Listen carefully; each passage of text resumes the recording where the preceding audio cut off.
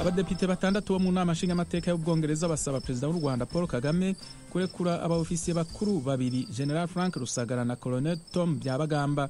Inkuru y'idonido na Venuste Nshimiyimana akorera mu biro by'ijwi ry'Amerika i Londres mu Bwongereza. Mwibaruwa banditse abo badepite uko ari batandatu barangajwe imbere na Baronesse de Souza wigeze no kuyobora Sena y'Ubwongereza, bagaragarije Perezida Kagame ko batewe impungenge no kubona General Frank Rusagara na Colonel Tom Byabagamba bakomeje gufungwa. Bamwibukije ko abo bagabo bombi bahesheje u Rwanda ishema mu mirimo bakoze. Bibukije kandi ko ku itariki ya 31 z'ukwezi kwa gatatu muri 2016 ariho bahamwe n'ibyaha bari bakurikiranyweho gukwirakwiza impuha zigamije kwangisha rubanda ubutegetsi no kugambirira guteza imvururu cyangwa imidugararo muri rubanda. Kuri ibyo byaha nk'uko byibutswa n'abadepite b'Abongereza, hiyongeraho guhisha nkana ibimenyetso byagombye gufasha ubugenzacyaha, kimwe n'icyaha cyo gusuzugura ibendera ry'igihugu Colonel Tom Byabagamba akurikiranyweho. Abo badepite kandi banibutsa ko nubwo Frank Rusagara yari umusivile, bitabujije ko yakiriwe urubanza n'urukiko rwa gisirikare. Bombi bakatiwe imyaka 20 y'igifungo kuri General Rusagara na 21 kuri Colonel Byabagamba, hakiyongeraho kwamburwa impeta za gisirikare, aho hari mu rwego rwa mbere mu rukiko rukuru rwa gisirikare. Aha rero ni naho abadepite b'Abongereza bahera babwira Perezida Paul Kagame bati turi mu bishimira iterambere ry'u Rwanda muri imyaka isaga 30 ishize, cyane cyane intambwe yatewe mu kubaka u Rwanda rwa bose ntawuhejwe. Bongeraho bati ariko dutewe impungenge no kubona urukiko rwarahaye ibihano bidafite aho bihuriye n'ibyaha ku bantu bigaragara ko bafite ibibazo by'ubuzima. Ibaruwa y'abo badepite yungamo iti duhereye ku mpamvu z'ubumuntu dusanga General Rusagara na Colonel Byabagamba bakwiye kurekurwa kubera ko gukomeza kubafunga kandi bafite indwara bagombye kuba bivuriza hanze bibongerera ubumuga.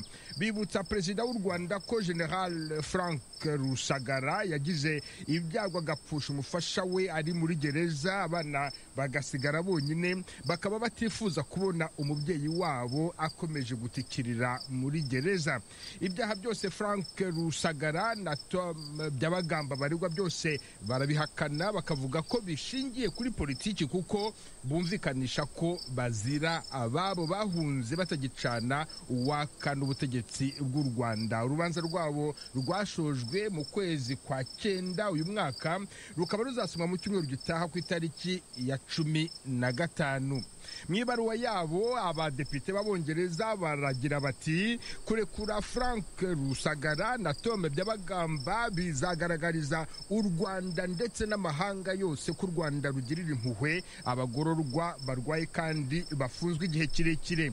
U Rwanda ruri mu muryango wa Commonwealth uhuriweho n'ibihugu 53 bivuga ururimi rw'icyongereza. Mu mwaka wa 2013 uwo muryango wemeje amahame ngenderwaho chata mu izina ry'abaturage bawo, asaba buri gihugu kiwugize kubahiriza amahame ya demokarasi, uburenganzira bwa kiremwa muntu, kwishyura ukizana no kutanigamwa ijambo ndetse no gushimangira ubutegetsi bugendera ku mategeko. Muri iki gihe u Rwanda ruri mu myiteguro yo kwakira umwaka utaha mu kwezi kwa 6 inama ya 26 y'abakuru b'ibihugu n'abaza leta z'uwo muryango. Nibutse kandi ko mu kwezi kwa 12 muri 2017 akanama k'umuryango w'abibumbye gashinzwe abafunzwe bazira kamama kari kemeje ko General Frank Rusagara na Colonel Tom Byabagamba bafashwe mu buryo budakurikije amategeko mpuzamahanga, bityo kasabye ko barekurwa. Subwa mbere kandi abanyamahanga basaba leta y'u Rwanda kurekura imfungwa za politiki. Mu kwezi kwa 9 umwaka ushize abanyarwanda Kizito Mihigo na Victoire Ingabire bari bafunze barekuwe bahawe imbabazi na Perezida w'u Rwanda.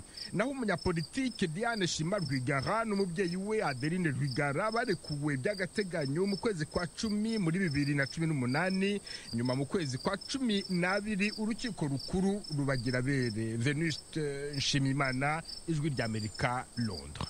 Tukivuga kuri iyi nkuru, mugenzi wacu Venuste Nshimiyimana yashoboye kuvugana n'umukobwa wa General Frank Rusagara Veronica Shandari nawe aba mu Bwongereza kuri ico kibazo.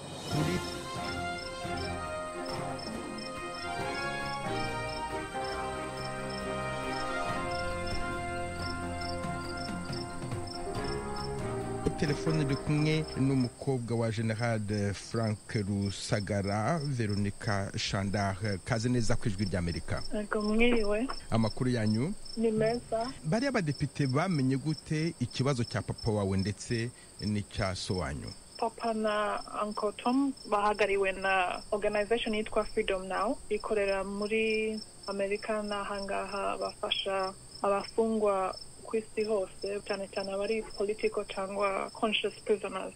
So nibo bafashije kwandikira aba badepite, ariko nanje umwe ni MP wanje witwa Dr. Matthew Offord, undi witwa Rosie Duffield, MP wa musaza wanje muto. Twarabaprochinze tubasobanurira ikibazo cyane cyane ko barwaye kandi tutizera amaherezo ya court, kandi bashize igihe kinini bafungiwe mu kato. Uretse bariya badepite b'Abongereza, hari abandi bantu mwitabaje bo mu bindi bihugu kugira ngo bashobore kubafasha kugera ku cyo mwifuza? Yego, umwaka ushize habaye congressional hearing yo kuri human rights ya Tomlantos Commission. Nagize amahirwe yo mvugira ku bibazo family yanjye irimo gucamo, human rights violations irimo kuba mu Rwanda, ko atari family yanjye gusa ariko hari n'abandi.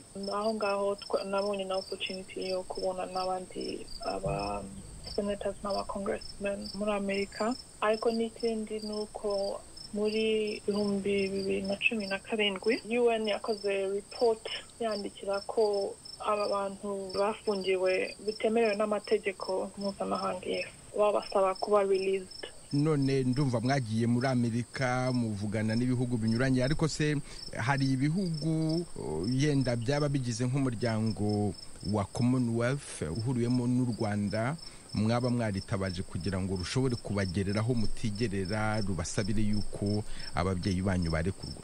Yego, ba MP nabo twabasabye nukubaza Foreign and Commonwealth Office ko hari human rights violations zihari cyane cyane bijyanye na papa na uncle. Mbese magingo aya mushobora kuvugana n'ababyeyi banyu, ubwo burenganzira bwo murabubona, murabavugisha? Oya, ntabwo ubwo burenganzira turabugira, tunabugira. Papa tumuheruka mu 2013. Duheruka no kuvugana nawe umunsi yafunzwe tariki 17 z'ukwezi kwa munani 2014. Twaherukanye kuvugana nawe umunsi warushize kuko yari birthday yari. Ariko se mwigeze nk'abana muvuga muti reka twandikire undi mwanko mukuru, twandikire nka Perezida wa Repubulika natwe aratuzi, tumubwire ko nk'abana twifuza kuvugana na papa wacu? Icyo mwigeze mugitekereza? Ikintu cyabaye numva ntabwo naciwe n'intege cyangwa twaciwe n'intege, nuko igihe mama yari arwaye yaba admitted muri hospice naho ujya hari iminsi ya nyuma isigaye. Hospice yandikira Perezida na through British High Commissioner mu Rwanda babasaba ko bakwemerera papa ko avugisha mama tarapfa. Arabanjira. Navuga hari ikintu cy'igisebe, ariko maybe nayo ni yindi route twagerageza ko batwemerera kuvugana n'ababyeyi bacu, ariko hari ikintu cyatumye ducika intege cyane, kuko icyo kintu cyo kwangira papa kuvugisha mama ari mu minsi ya nyuma. Cyari kibabaje cyane. Veronica Shandari, ndagushimiye cyane ko waje ku Ijwi ry'Amerika. Yego, mwakoze cyane.